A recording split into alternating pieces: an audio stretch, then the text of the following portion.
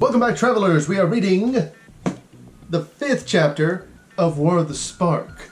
And this particular chapter is about Liliana Vess. Before we get into the specifics of this particular chapter, I would like to note that starting with the Monday following this one, since this is a Monday, that Monday we're going to start talking about the prequel chapters, which will have come out, it's actually come out at the time of this recording.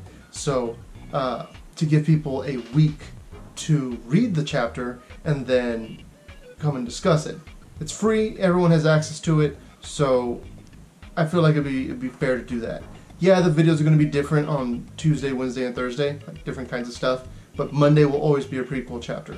I don't know, it depends on how people feel about these particular things, whether or not we're going to continue reading it from War of the Spark itself. That said, Chapter 5, Liliana Vess. Now, you may remember Liliana as the person that Gideon was looking for, Chandra was upset about, Jace didn't trust, all that fun stuff. Liliana is a necromancer, so her big thing is that she can make zombies rise from the dead.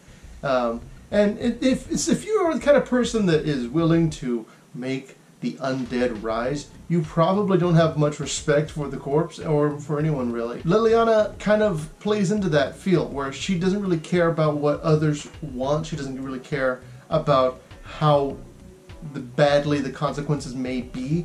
If she wants something, if she feels like she is going to become stronger because of something, then it's worth doing it. I've always seen Liliana as being very black-red, although she's always just been mono-black. But I feel like the red aspects of her character have become much more prominent as the story has progressed. And, well, I guess I can just give you a quick rundown. She was a healer at first, which was basically mono-white, and black-red being the exact opposite. She was not fit for that. She wound up making her brother turn to a zombie, which was a bad time for everyone involved. She has this person called the Raven Man, basically in her head. A lot of people say it might be Limdul, others say it could be Leshrac.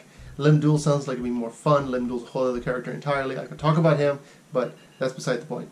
But the point really is that she has constantly been trying to get out of messes she puts herself into. When the mending happened, all the planeswalkers stopped being all super powerful godlike beings and instead became more mortal. They age properly, they die when they should, stuff like that. In the case of Liliana, she did not like that. She didn't like she started getting all wrinkly. As a result, she basically went to the magic equivalent of a plastic surgeon, which is apparently demons. They basically made deals and put these etchings on her skin so that she could keep her youth and her power and her mentality of not going senile. All that stuff that goes with being young, she got to keep. And she was completely okay with that. She was not okay with having to make a deal with demons, though, in the fact that she would have to pay them back.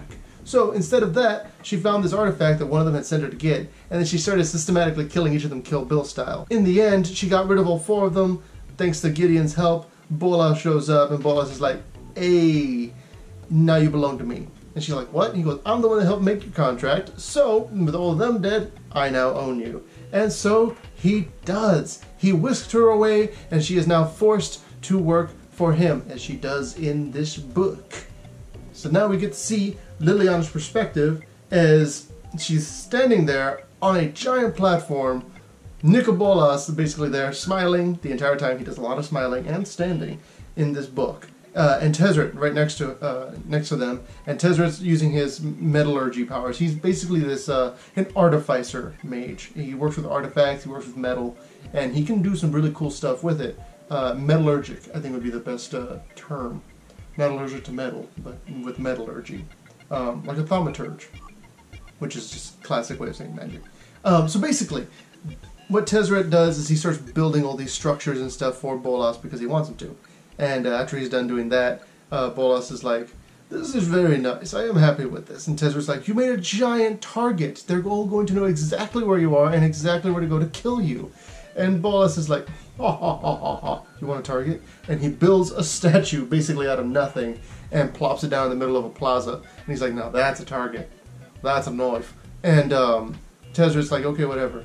So Bolas then tells Tezzeret to do his thing. Tezzeret basically his chest opens up into a void, and then his entire body implodes into it before he winks out of existence, which is his way of planeswalking. The idea being that he is that, he's blue-black. So his is kind of like similar in a way to Teferi's, because Teferi turned to a whirlwind and disappeared. That blueness, but the difference being the white and the black aspects of the character. It's really interesting how they took into account the character's methods of planeswalking and how they're very unique in the sense that, like, even if you're the same color, they're slightly different. Like, Jaya's a more controlled fire, Chandra's a more fire, so I like that. Basically, after Tezzeret leaves, Bolas tells Liliana it's time for her to do her part, and Liliana's not excited about it. And this is actually, right here, it talks about just what Liliana sees when she's here. 'Cause this is a city. It's like a beautiful city with these massive skyscrapers that are so artistically designed, and it's just it's a wonderful place to be. And this is what she sees. This is how she feels in the last moments of this chapter. It says, "It was a beautiful morning. It had rained just before dawn, and the air now tasted crisp and clean. The sun had risen just a few minutes ago, and the skies bore the colors of ripe plums and peaches." Knowing what was in store for this day, Liliana felt like crying. And a part of her wanted to cry, wished she could cry, but there were no tears. The woman that could allow herself to cry was a century gone, and she possessed no necromancy powerful enough to bring that woman back to life, nor to raise actual tears from soul-dead eyes. Liliana has made some mistakes, lots and lots of mistakes. She is not a smart individual, I would say. She is an ambitious one. She has allowed what she wants to get in the way of what is right, and she has paid for it. She was realizing that in the Dominaria story, but she is still paying for the things she's done. And she probably will be paying for those things for a while. The fact that she is in this state, she's given up, and she doesn't really know what else to do. No one can beat Nicol Bolas, especially with her on their side, because she was a gambit. She had the chain veil, and she was going to be powerful. And now she's just there, and she's going to be working for him. Spoilers, there's a giant zombie army on the way. They're called the Eternals.